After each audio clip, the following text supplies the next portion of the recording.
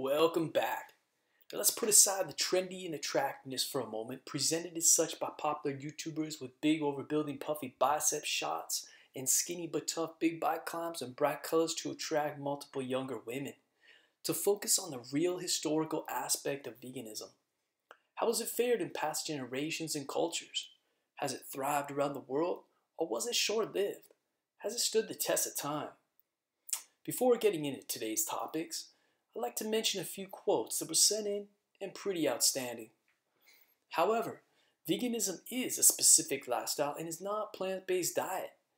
If we're talking about plant-based diets in general, there are typically more vegetarians who eat a vegan plant-based diet quite regularly, so on those plant-based days would be classed as vegan. However, if you're not following the lifestyle of being animal cruelty-free, then you're plant-based and not vegan. So the numbers can be inflated by plant-based diet eaters to true vegans, those who use cruelty-free products as well. My parents are partner of flexitarian, meaning they chose to eat what they want when they want, but often choose a vegetarian diet most days, and my partner is plant-based most days and vegetarian on occasion. So he'd typically be classed as a vegan, plant-based vegetarian, which would inflate the vegan data. Humans have eaten meat solely literally millions of years. This isn't anything new. What is new is veganism. At best, it's only been around for 75 years. 75 years versus 3 million years. Well, not entirely true, as though modern veganism has been around for about 75 years. The earliest of humans said to populate the earth vary from source to source, from 50,000 to 200,000 years, while our ancestors dating back to 6 million. Going back further into veganism's earliest recorded history, we find an article in the Society's magazine, The Vegetarian Messenger, in 1851 discussing alternatives to shoe leather, which suggests the presence of vegans within the membership who rejected animal use entirely, not only in diet. By 1886 publication of Henry S. Salt's A Plea for Vegetarianism and other essays, he asserts that, quote, "It is quite true that most, not all, food reformers admit into their diet such animal food as milk, butter, cheese, and eggs." An early vegan cookbook, Robert H. Welch's No Animal Food, 2 Essays and 100 Recipes, was published in London in 1910. The consumption of milk and eggs became a battleground over the following decades. There were regular discussions about it in the Vegetarian Messenger, still around at the time, and strangely enough, it appears from the correspondence pages that many opponents of veganism come from vegetarians. According to vegansociety.com, and I'll leave a link below, Vegan Society was established 75 years ago and represents bits and pieces found throughout history. Evidence of people choosing to avoid animal products can be traced back over 2,000 years. But is there evidence? As early as 500 BC, Greek philosopher and mathematician Pythagoras promoted benevolence among all species and followed what could be described as a vegetarian diet. Although at the same time Siddhartha Gautama, better known as Buddha, was discussing vegetarian diets with his followers, many vegans refuse to acknowledge the connection between religion and veganism. Here, but it's openly sourced. Back in the timeline, Fruitlands, a short-lived vegan community, was established in 1844 by Amos Bronson Alcott and Charles Lane in Harvard, Massachusetts. This utopian agrarian commune, established in the 1840s, was based on transcendentalist principles. An account of its less than successful activities can be found in Transcendental Wild Oats by Alcott's daughter, Louisa May Alcott. Lane purchased what was known as the Wyman Farm and its 90 acres, which also included a dilapidated house and barn. Residents of Fruitlands ate no animal substances, drank only water, bathed in unheated water, and no artificial light would prolong dark hours or cost them the brightness of morning, quote unquote. Additionally, property was held communally and no animal labor used. Amos Alcott came here with the idea of Fruitlands in 1841. He traveled to England the following year, where he hoped to find support and people to participate with him in the experiment. One of his supporters was Charles Lane. The community attracted 14 residents, including Alcott and Lane families. By July, the community had succeeded in planting 8 acres of grains, 1 of vegetables, and 1 of melons. On July 8th, Ralph Waldo Emerson visited along with Eli Channing.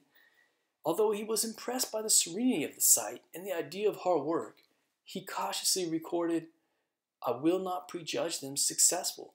They look well in July. We'll see them in December." The community was short-lived and lasted only 7 months. It was dependent on farming, which turned out to be too difficult. The original farmhouse, along with other historical buildings from the area, is now part of the Fruitlands Museum. Fruitlands ultimately failed the winter after it opened, largely due to farm shortages and accompanying unrest in the inhabitants. The rigors of New England winter proved too severe for the members of Fruitlands. Many of Alcott's and Lane's ideas were derived from Transcendentalism. Alcott's view of Transcendentalism was sort of a religious anarchism, a renunciation of the world to focus on the spirit. Alcott and Lane believed that the community could achieve complete freedom only by eliminating economic activity altogether. The biggest challenge, though, proved to be farming, and the decision to not use animal labor on the farm proved to be the undoing of the commune, combined with the fact that many of the men of the commune spent their days teaching or philosophizing instead of working in the field. In November 1944, Donald Watson called a meeting with 5 other non-dairy vegetarians, including Elise Shrigley, founded a new movement. Donald Watson later described as containing the first 3 and last 2 letters of vegetarian. In the words of Donald Watson, it marked, quote, "the beginning and the end of vegetarian." In 1949, before Leslie J. Cross pointed out that the society lacked a definition of veganism, he suggested, quote, "the principle of the emancipation of animals by exploitation by man."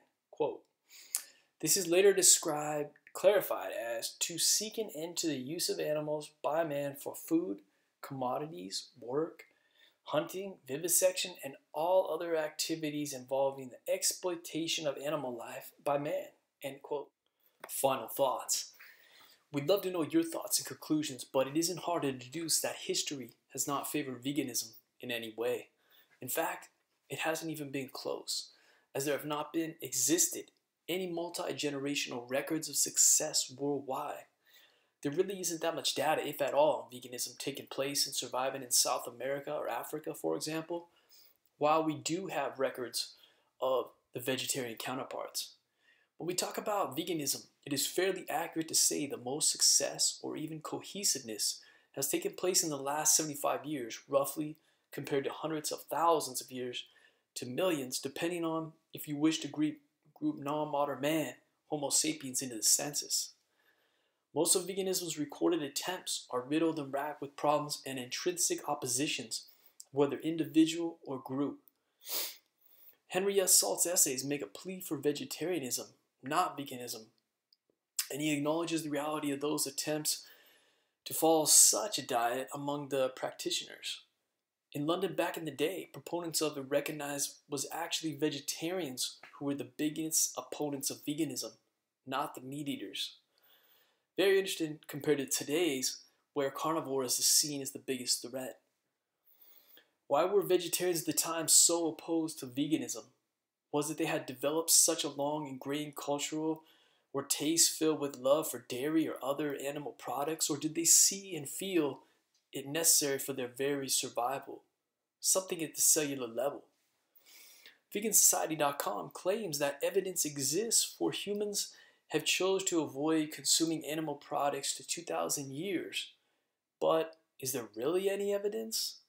Pythagoras and Buddha may have promoted a more vegetarian lifestyle, but once again, there's no significant proof the movement ever really grew, and it wasn't strict veganism.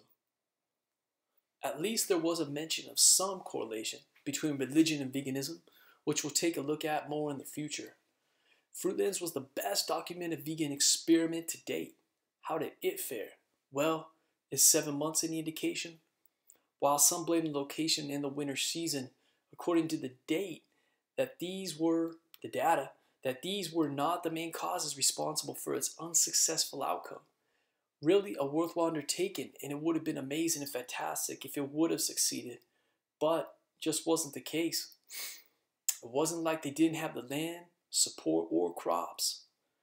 Why did Donald Watts and others have such a struggle and took so long, years, to officially arrive at a definition for veganism? Out of all the ways they could have defined it, even with the history between veganism and vegetarianism, he still chose to derive from, quote, the beginning and the end of vegetarian.